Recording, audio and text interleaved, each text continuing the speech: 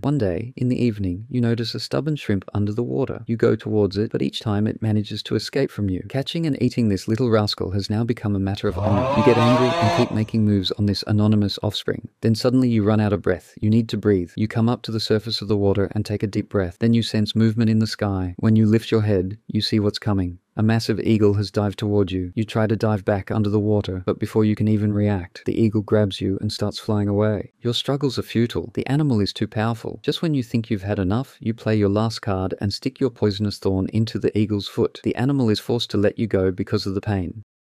Before the video, you can write your favorite animal want to watch its life story in the next video. Also, you can watch full video on my profile. Don't forget to subscribe. You fall back into the water. Thank God you fell into the water. Meanwhile, you got off lightly. You throw yourself out in fear. There's no dinner tonight. This way, from the snake to the fox, from the fox to the eagle, you keep running away from predators while also hunting. And while doing all this, you take care to ensure the survival of your species. You're pretty far down in the food chain, but that doesn't stop you from being cool.